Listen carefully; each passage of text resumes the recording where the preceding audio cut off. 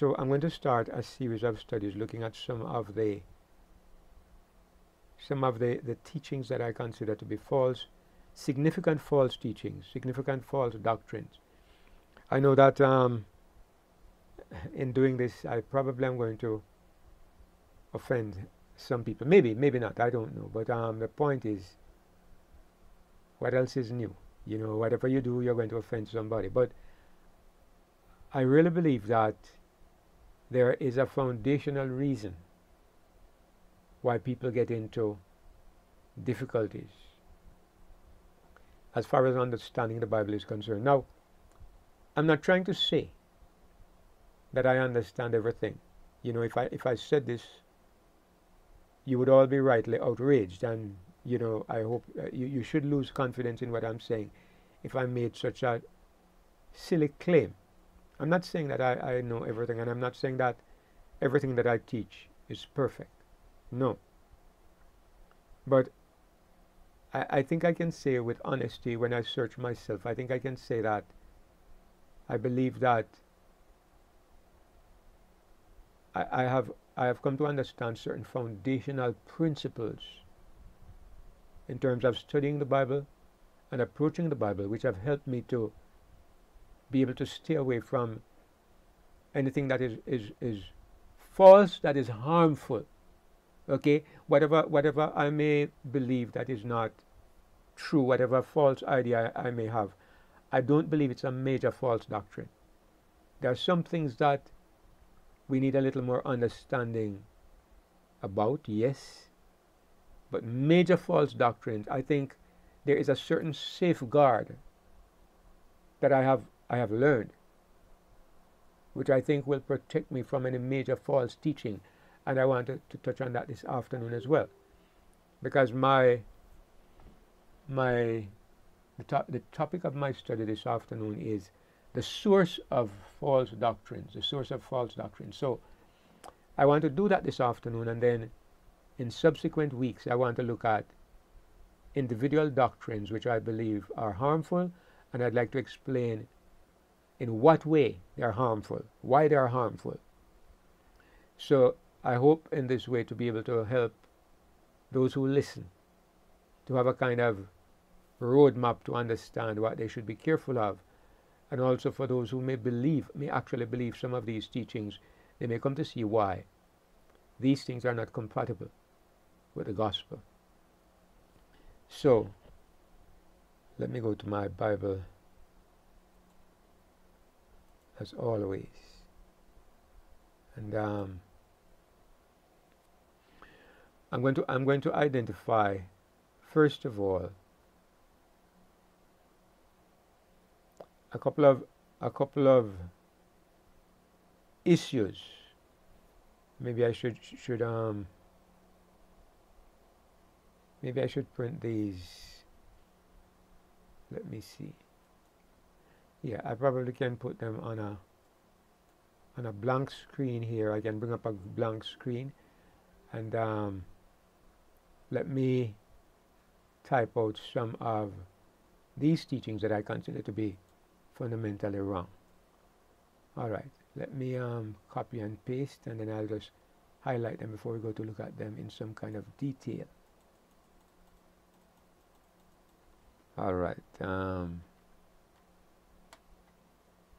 so I'll put them here.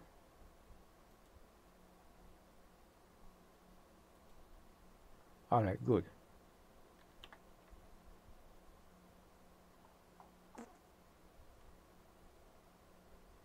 No, I have the wrong thing. What happened here?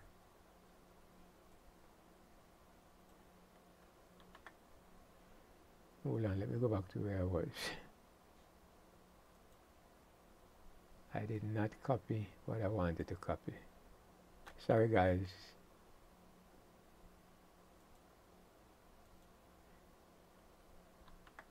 Alright, yes, this is what I was trying to do. So I have here a list of about 5 things that I want to highlight. And maybe, you know, somebody might say this is kind of arbitrary, this is your own personal list. Well, maybe it is, but still, there's a reason why I think these things are significant. So the first thing I want to highlight is, number one, a legalistic view of Scripture. The more I have come to understand legalism, the more I have come to the conclusion that it is one of the greatest obstructions in the way of understanding the Bible. And I know that there can be a lot of controversy about this. Sometimes what one person considers to be legalistic, another person insists that it's not legalistic. But there is a basic fundamental principle behind legalism. Most people think that when you talk about legalism, you're only talking about the law. The way somebody relates to the law. They think it means simply that you believe you are saved by keeping the law. That's what they understand to be legalism. But there's legalism everywhere in life. You know, I saw a little video on WhatsApp. Maybe it was a joke. I don't know. The rain was pouring, and there was a man outside watering his garden with a watering can. It looked realistic. Maybe he was just pulling a prank or whatever. But when I saw it, I wrote underneath legalism, because this is kind of the essence of legalism. You read something, or the rule says something, or you are instructed to do something, and you go ahead blindly without thinking about what you are doing, or without understanding what you are doing or why you are doing it. This is the foundation of legalism. And there is a legalistic view of Scripture where people read the Bible and they don't consider the context, the time, the reason, the purpose, the goal. They don't think about the ideas surrounding why this statement was made. They just grab the statement and they accept the statement and they say, the Bible says. And this has been a source of a great deal of confusion. And it's not just in little matters like, questions like whether women should cover their heads. Not just little matters like whether or not you should cook food on the Sabbath. It also affects major doctrines, major ideas. People read the Bible in this literalistic way, and they go ahead and they form conclusions and they present teachings, when if you examine what is said more carefully, you find that there is a reason behind what is being said. And we'll look at some of that in a little bit. The second point I want to highlight is, well, it's not really a second point. It's basically the same thing, but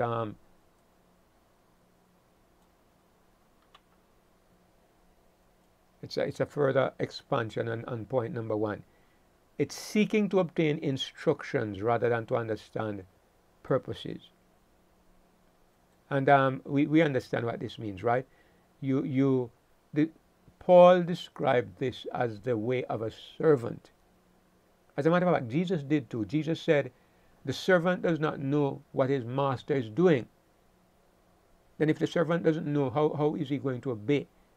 The servant, what Jesus meant is that the servant obeys, but he does not understand why he obeys. That's the essence of legalism. And legalism is the duty of a servant. A servant ought to be a legalist, because it's not the place of the servant to question his master. Why do you do this? Why are you not doing this? It's the place of a servant to simply obey. And so it's good when a servant is a legalist, because the master doesn't need to explain anything to him. He just says, go and water the garden. And the servant says, Master, it's raining. That's not the place of a servant. The servant goes and waters the garden even if it is raining. So Jesus says this is the way of a servant. It's not the way of a son. And that is why a legalist is a servant and not a son. I will say this. Those Christians who serve in a legalistic way, they know God as master, they know Jesus as Lord, but they don't know God and Jesus as friend and as father. and as Father. They worship as strangers, hoping to be saved by their conformity to certain things, but they don't understand what God is doing. The next point I want to focus on as in legalism is what I refer to as a proof text approach. All right? Now, most of us might understand what the proof text approach is, and you can see why it fits in as well, because the proof text approach is an approach that says, if I can find a Bible verse that says so, that is my proof. All right? So, you can find a Bible verse where Jesus says, well, you can find a Bible verse which says which says that God hates sinners. Let's say, for example. And so you conclude that God hates sinners because there's a verse that says so.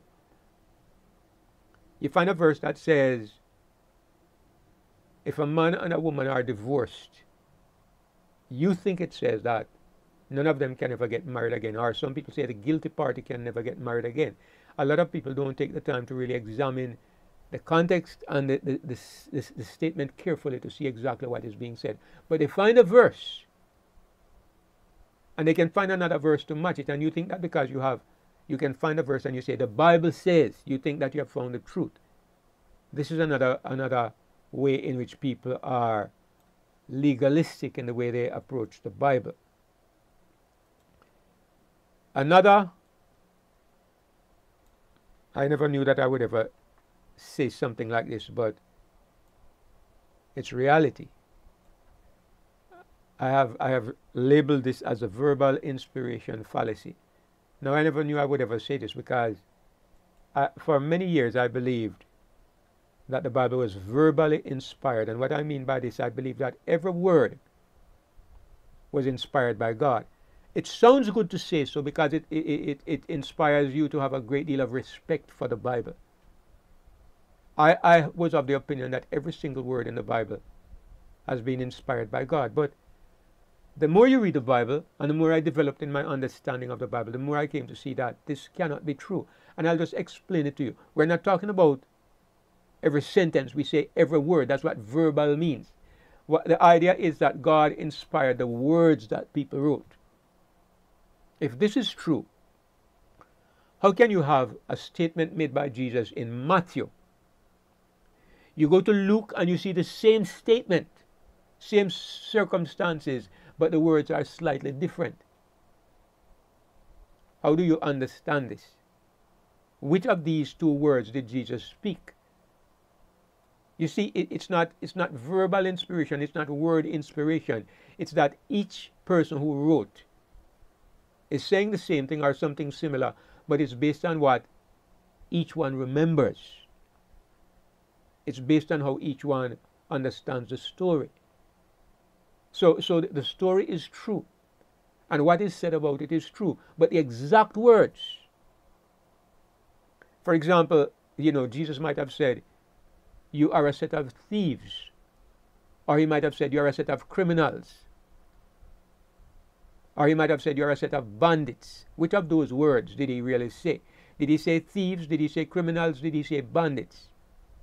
I mean, I know those words are not in the Bible, but I'm giving you an example.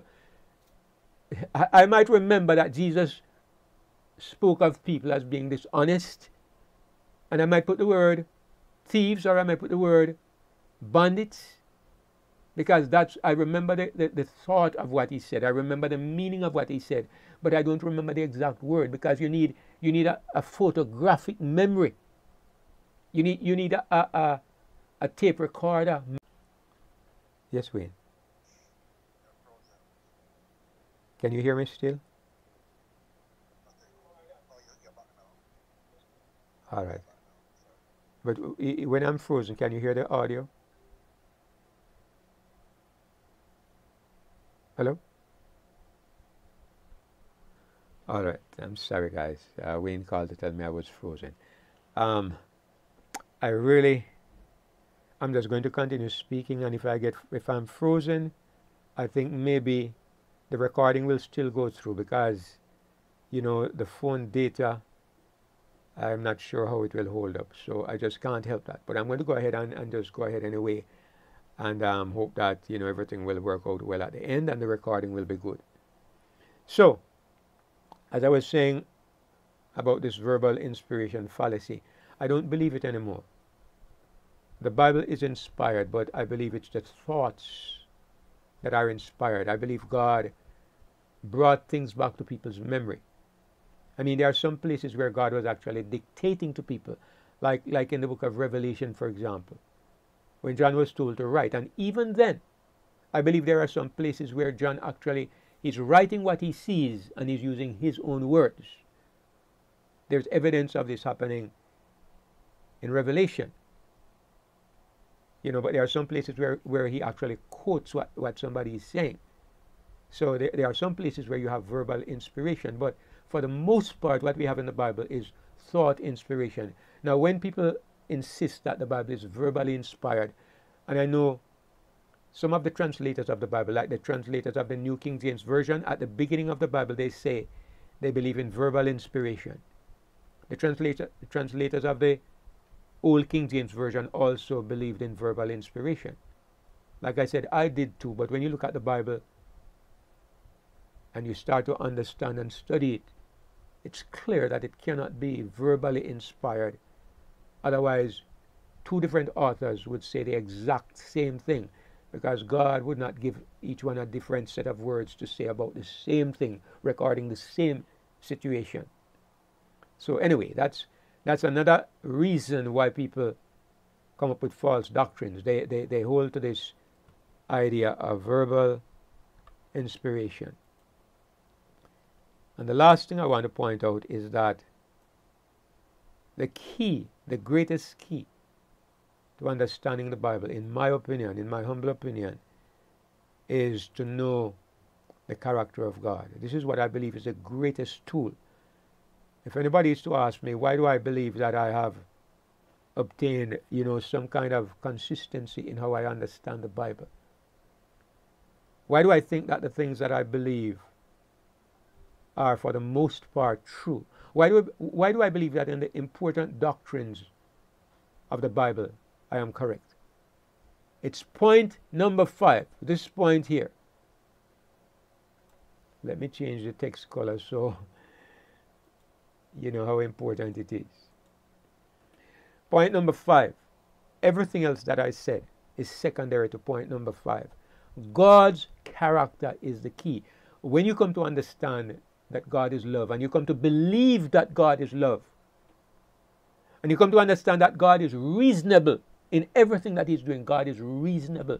God is not just good, but God is intelligent, God is smart, God is wise, and God does not do things mindlessly.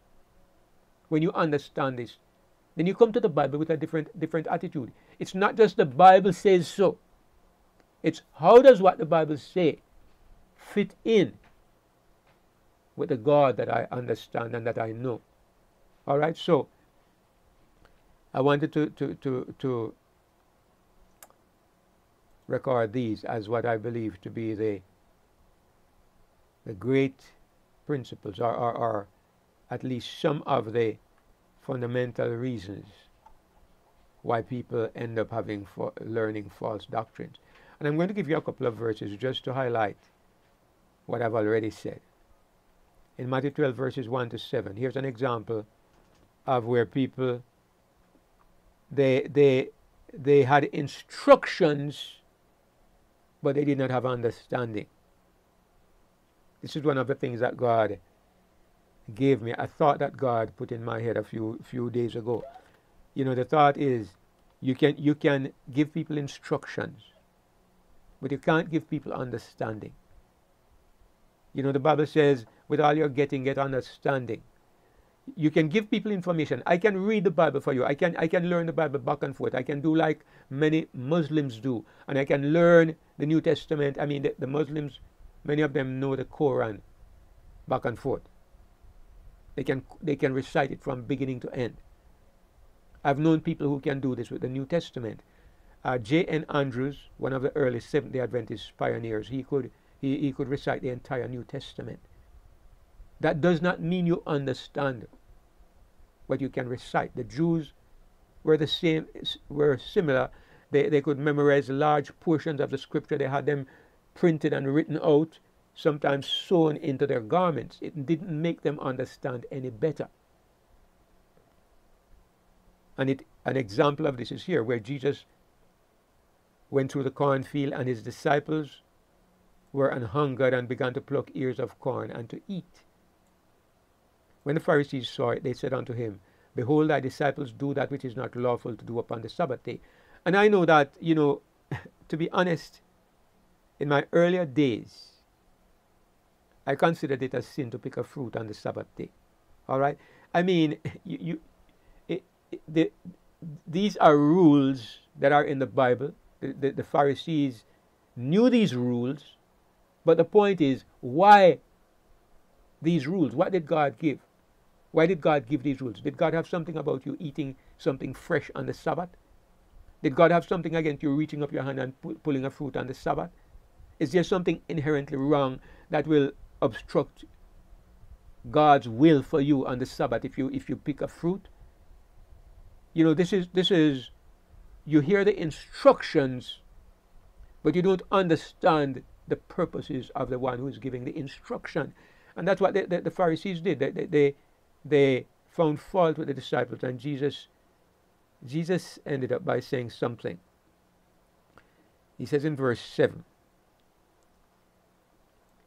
But if you had known what this meaneth, I will have mercy and not sacrifice, you would not have condemned the guiltless. Here is the thing. Based on what was written in the law, these disciples were wrong. Because the rule said so.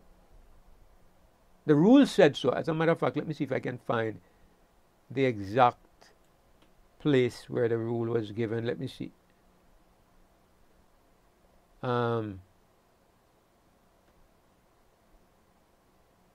Well, the only link I'm getting here is, I think there was a verse that said you were not supposed to pick your crops on the Sabbath. But the only verse I'm getting here is this one in the Ten Commandments, if you look in the right panel.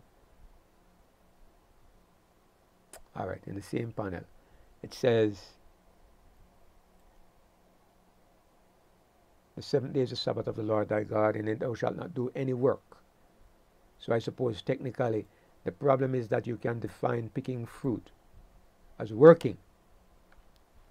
That's the problem. So the Pharisees said that the disciples were working, but Jesus says there's a reason why you think like this, and it is that you don't understand the principles of the Bible. He says, if you had known what this means, he's telling them that they don't understand something. There's something, they think they know the Bible, but there's something that the Bible says. There's something in the scripture that they don't understand. And what is there in the scripture? The scripture says, I will have mercy and not sacrifice. This is what God says. Now, how does this apply to picking corn on the Sabbath? I will have mercy. In other words, what Jesus is saying is that an act of mercy, something that is for the benefit of a person.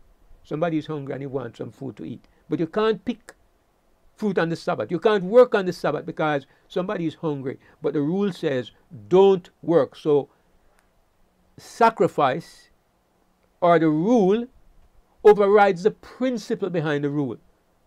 The overriding element that determines how you behave is understanding God's merciful nature. That is the overriding element that makes you decide how to behave. But instead of mercy, they saw the rule because they were servants, because they were legalists. Legalists see the rule and they don't see the principle. I feel very strongly about this, very strongly. And I feel more strongly every day when I see how people pervert it, this legalism, how they use it to pervert the truth, and how they use it to distort the character of God. They quote the Bible But they don't understand the principles of the Bible because they are legalists. They see the words, but they don't understand the principles.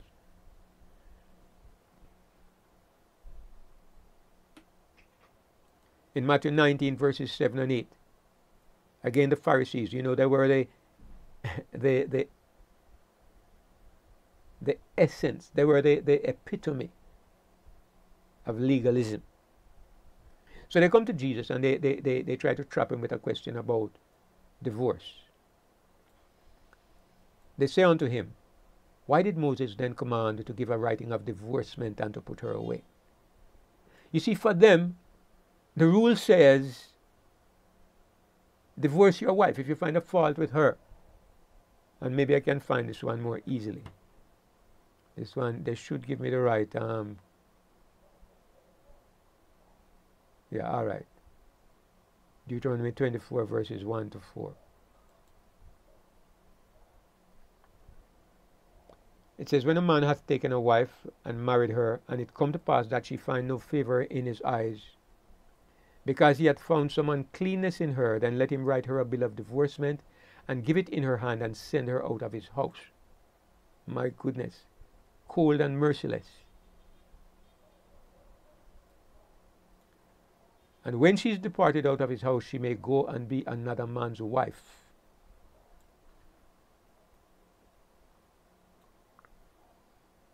Now that is so hard on the poor woman.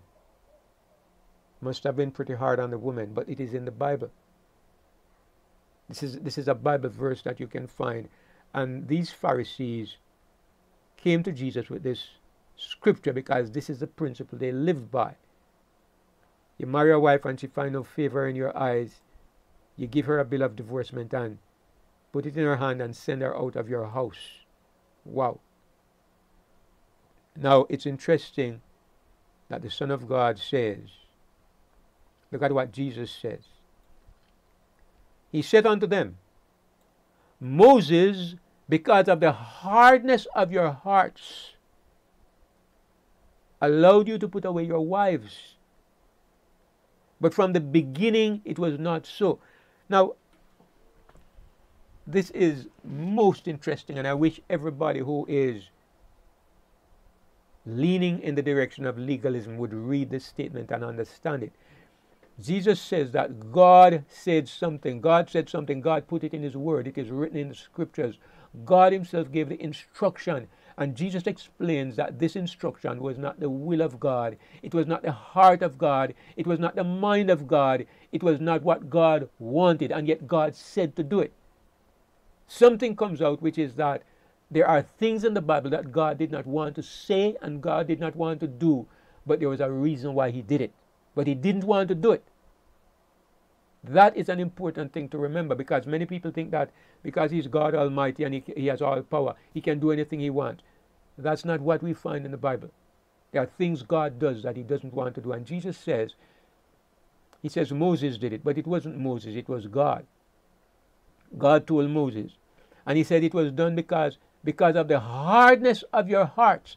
Something about the people that God was dealing with. Something about the way their hearts were hard. They were tough in their brains. They didn't understand God. They didn't understand the ways of God. God had to deal with them a certain way. I know we have talked about this in the past, and we probably will look at this more closely in the future, but that's an important principle to remember. When you are dealing with people of a certain category, sometimes you have to come down to their level. And that's what God was doing. But Jesus says, from the beginning it was not so. In other words, what he's saying is that when you're trying to understand the Bible, you have to look at original principles. You have to look at God's plan from the beginning. You have to look at God's character. You have to look at God's nature. You have to understand God's mind or God's character. Let me put it that way, in order to understand the things that happen. Because sometimes the words of God are contrary to the character of God. I know somebody will want to stone me for that statement, but it is the truth. Sometimes the words of God are contrary to the nature of God. I can give you examples. When they found a man picking up, well, this is one example. where God told them they could put away their wives, and it was not what God wanted according to Jesus. There are many examples of this. The woman that was taken in adultery, they came and they said, now Moses in the law commanded us that such should be stoned, but what sayest thou? Did Moses say so? God said so. They found a man picking up sticks on the Sabbath day, and they asked God, what should we do? And God says, stone him with stones until he's dead. This was the word of God. Was it the heart of God? Now, it's a hard thing to understand why God would say something that was not in keeping with what he wanted to do. Sometimes he even did things that was not in keeping with what was in his heart. Every person that God ever had to put to death, anytime, whether in the Old or the New Testament, God didn't want to do it. God loved each person. But sometimes there are things that have to be done. And that is why we need to look beyond the surface, beyond the exterior, and understand the heart of God. The essence of legalism, as I said, is to see the outside. You hear the word of God, but you don't understand what the word is saying. Now, I'm trying to lay the foundation for the sessions we will have in the future when we begin to look at some of these false doctrines a little bit more closely in subsequent weeks.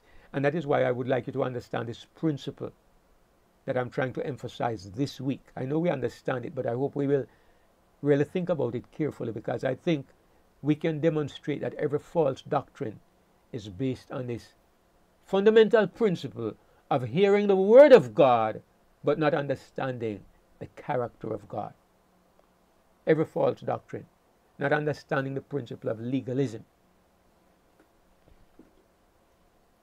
Legalism by nature sees what is on the outside, hears the audible words, understands or hears the instructions, but in every case does not understand. You know, it's kind of like God expressed the principle when he said to Samuel, when Samuel said, no, God said to Samuel, don't look at the outward appearance. When all the sons of Jesse came before Samuel for a king to be chosen, it's 1 Samuel 16 and verse 7. And all the sons, the big brother of David came. And Samuel had a kind of legalistic view here, because he says, surely the Lord's anointed is before him, because he saw the man's height, he saw the man's muscles. He was a strapping big fellow. And so Samuel, you could say, was taking a legalistic view. He was looking at the surface. But God gave him the principle of the spiritual point of view. The Lord said unto Samuel, look not on his countenance or on the height of his stature, because I have refused him. For the Lord seeth not as man seeth, for man looketh on the outward appearance, but the Lord looketh on the heart. All right, some more examples of this proof text method. It's interesting that even Satan knows the proof text method. So when a person shows you that he knows scripture, he hasn't said anything yet. When a person can quote scripture, he gives you scripture to back up what he's saying. He has not said anything yet. Scripture without understanding, scripture without properly understanding, can be used to mislead people. And Satan tried it even with Jesus. He quoted the scripture. He said, if you are the Son of God, cast yourself down, for it is written. He quoted a text. He gave a proof text for what he was saying. He shall give his angels charge concerning thee, and in thy hands they shall bear thee up, lest at any time thou dash thy foot against a stone. He came proof texting. And it is still a method of his followers today. Generally, those who are legalistic, they can give you a verse, and they bind you, like Jesus says, you know, where does he say it? Let me see if I find it quickly.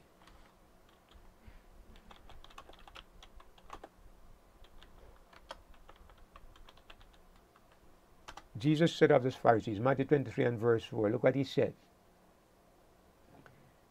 For they bind heavy burdens and grievous to be borne, and they lay them on men's shoulders, but they themselves will not move them with one of their fingers.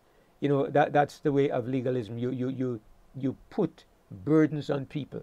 You read something, or you insist that there's something that they ought to do, some legalistic thing that you put on people, and you give people a burden, a rule that they must obey, something that they must perform, and they go ahead and they obey because you are somebody in authority and because they don't know God for themselves.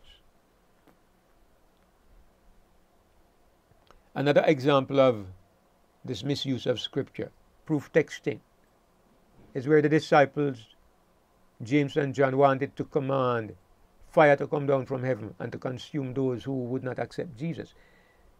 These brothers were quoting the scripture. They were using the Bible as precedents. Elijah called down fire from heaven, and so they wanted to emulate Elijah, because here was a greater blasphemy than what happened to Elijah. All that they did, they came to Elijah, God's representative, and they demanded that he come down off the mountain. And Elijah called down fire and killed 100 of them, 50 each time. Now this is the Son of God, and they are doing something similar. They are rejecting Christ, and they say, Lord, you want us to call down fire on them. They know the word of God, but they don't understand the heart of God. And that is always the problem. So, as I said, the greatest tool for getting rid of this burden of legalism is to come to understand the kind of person that God is, and then to make this the great element by which we interpret the Bible, the great tool that we use to interpret the Bible. In John 16, verse 2 and 3, Jesus says, they shall put you out of the synagogues. Yea, the time cometh that whosoever killeth you will think that he doeth God's service. Okay, so Jesus says, referring to you and me, and to all his disciples, that the time is coming when people are going to kill you, and they think that in doing this, they are carrying out the will of God. But Jesus says, and these things will they do unto you, because they have not known the Father nor me.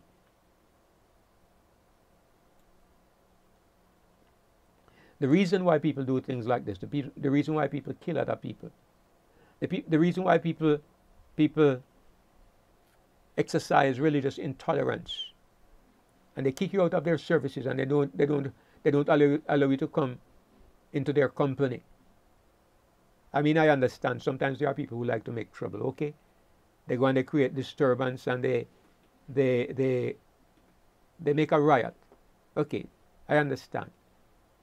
But something interesting happened to me just this week, where I got a message from a brother who says that he posted a link to a video, one of my videos, in a chat group that he belonged to.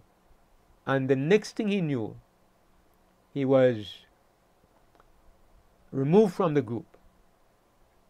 He was kind of a little amazed, and so the person who was the administrator, he asked him, what happened? What did I do? Was this an accident? And then the person just says, dear brother, it is forbidden. No, not that it was forbidden. I don't think it was a rule, otherwise he would have known it. He said, if you quote Dejvid Klejton or mention his name, this is a reason for you to be automatically removed from the group. Now, that's an interesting thing, but at the same time, you would think at least the brother should have been able to at least get a chance to correct his mistake and say, well, okay, I'm sorry, I didn't know. Let me take down the video. But the idea is that the moment a person has been infected with the idea that there can possibly be any truth coming from this person, Dejvid Klejton, the moment a person's mind is in that area, instantly that person has become unacceptable, and that person is dismissed. This is not the Spirit of God. It's a spirit of legalism. You make a rule, And it's the same kind of principle. You make a rule, you don't understand the God, the nature of the God that you are dealing with. Okay? You become conscious, you become the guardians of the conscience of people. You, with your limited thinking and your poor human perverse nature, you become a guardian over people's conscience to determine what they can listen to, what they can believe, what they can't believe. And if they don't follow your little rule, then instantly you dismiss them. It's the same principle. They don't have the permission or the authority to kill people today, otherwise they would. It's interesting that people like Martin Luther, people like John Calvin had Michael Servetus burned at the stake, had him burned alive. John Calvin, that many people understand to be one of the outstanding reformers. Calvin burned Michael Servetus alive because he didn't believe in the Trinity. Because Servetus did not believe in the Trinity, Calvin had him burned alive. Luther recommended stabbing, chopping, slicing the Anabaptists, exterminating them. Martin Luther recommended this because they did not hold to what Luther believed. So the point is, these men came to some kind of understanding of the grace of God. They came to some kind of understanding of righteousness by faith. But they did not come to know the God whose grace was on display in saving us. They knew something, a little bit of his character. Let us say they were ahead of the Roman Catholic Church. But you come out of Catholicism and you go back to practicing the same way of murdering people who don't believe in you. Yes, it was a dark time. It was a dark age. Yes, there were some degrees ahead of Roman Catholicism. But then again, you see, they were focused on doctrine, and they said doctrinally we are right. We can prove our doctrine from the Bible. But they didn't know the character of the God who had saved us by grace. They had some kind of idea. And Jesus says the same thing will happen. The time will come that anybody who kills you will think that he's doing God's service. How can you kill somebody and think that you are doing God's service? Because you think that this is the way God is. You think that God kills those who disagree with him. You think that God is intolerant and murderous, and that God doesn't love those who disagree with him. And so you develop that attitude and you take it upon yourself to block, exterminate, persecute, blacklist, whatever it takes to get rid of people who don't agree with you. And Jesus says they will do these things because they have not known the Father, and they have not known me. They have not known the Father or me. This is the real problem, brothers and sisters. So, what is interesting is that when you look at the way Jesus worked, it's very interesting that when you look at Matthew chapter 13 and verse 34, we looked at this not so long ago, but I'm doing this by way of reminder. It says that in teaching people, it says, all these things spake Jesus unto the multitude in parables. And without a parable spake he not unto them. Jesus taught nothing according to what we see here in the book of Matthew. Jesus did not teach at all unless he used a parable. It says he did not speak unto them without a parable. So that's interesting. So it means that Jesus' teachings were not superficial. They were not on the surface. They were hidden and they were deep, and he deliberately chose to use parables. I'm going to show you a few examples in just a moment. But it says that, a little further on in Matthew 13, we just read verse 34. Now in verses 10 to 13, it says, and the disciples came unto him, and the disciples came and said unto him, why speakest thou unto them in parables? He answered and said unto them, because it is given unto you to know the mysteries of the kingdom of heaven, but to them it is not given. For whosoever hath, to him shall be given, and he shall have more abundance. But whosoever hath not, from him shall be taken away even that he hath. All right, that's great for me because I know I'm going to get more because I have. All right, I'm not shy to say this. I know God has given me some understanding, and that is my assurance that I'm going to get more because Jesus says, whosoever hath, to him shall be given.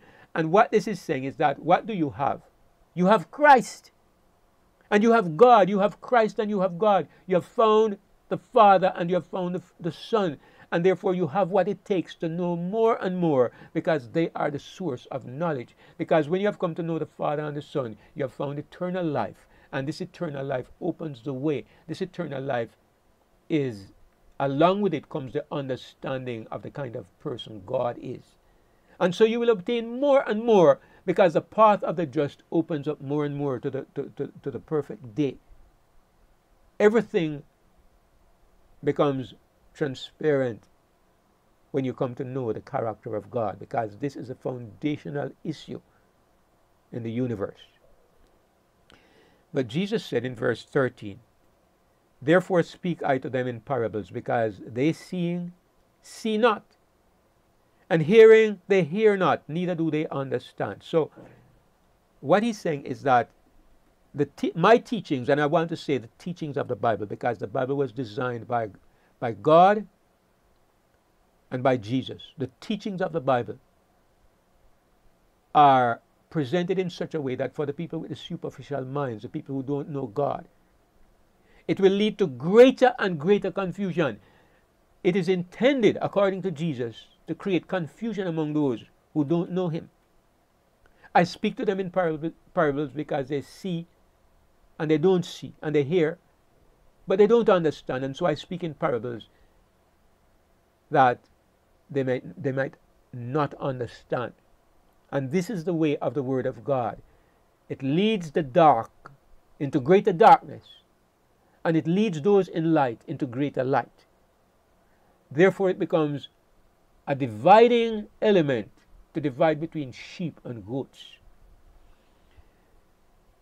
And so this is why there is so much false doctrine. It's based on the Bible, but it's based on how you understand the Bible. Now I'm just going to show you some examples of where Jesus made some crazy statements. But I'm saying this to show you how there's a lot of room for legalists to take hold of this. Let me show you. Let me just quote them quickly. Luke 6 and verse 60, Jesus says, you're not to ask for what is stolen. If somebody takes away your goods, do not ask for them again. Jesus said that. Jesus said that Nathanael would see angels of God ascending and descending upon Jesus. Have you ever seen angels walking up and down on Jesus? Did Nathanael see that? He used a parable.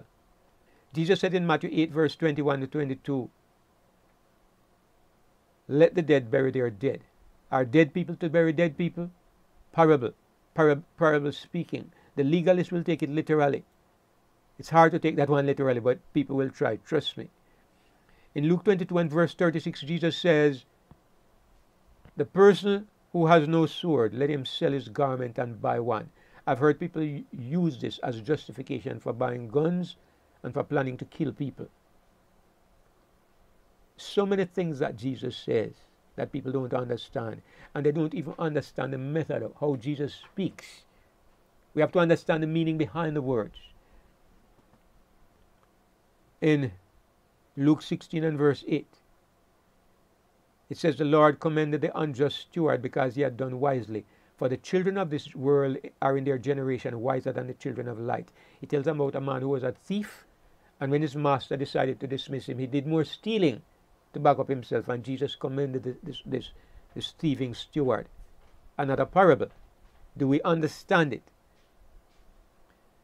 In John 6 and verse 53, Jesus says to the Jews that except you eat the flesh of the Son of Man and drink his blood, you have no life in you. In Matthew 18 and verse 18, Jesus says, if your hand or your foot offend you, cut them off and cast them from thee. I'm going a little fast here now because I'm aware that the time is almost gone. In Mark 7 and verse 27, Jesus called a woman a dog. He says it's not fit to take the children's bread and to cast it unto the dogs. He called a woman a dog. Did he mean it? Words, but how do we understand them? In Matthew 19 and verse 17, Jesus says, if you will enter into life, keep the commandments. Nobody can be saved by keeping the commandments. Why did he say this? What did he mean? I'm just reeling off these verses. I have a whole long list of them. In Mark 9 and verse 44, Jesus says that you could be cast into hell, where the fire is never quenched, where the worm does not die and the fire is not quenched. Is that to be taken literally? Is God going to roast people forever and worms eating them interminably? The God of love.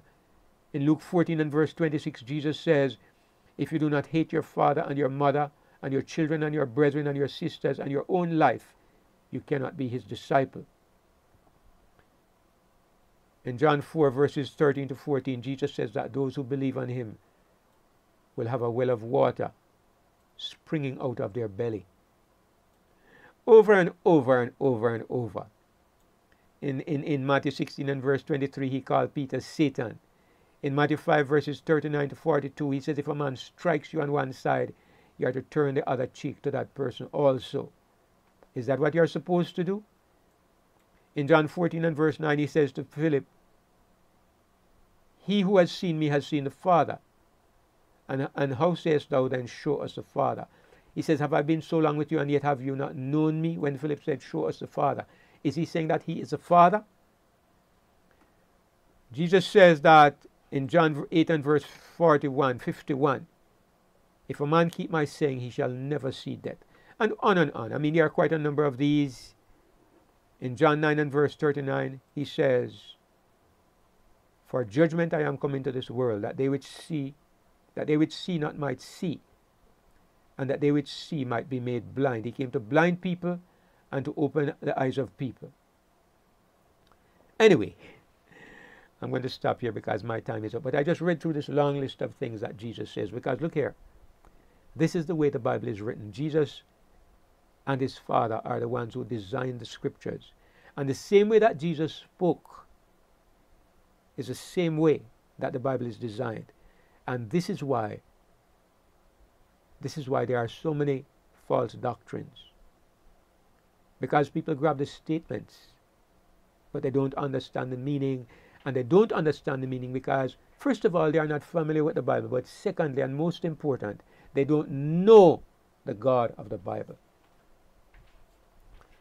And that is what I want to say to you today, brothers and sisters, as a kind of background to what I want to say in the next few weeks.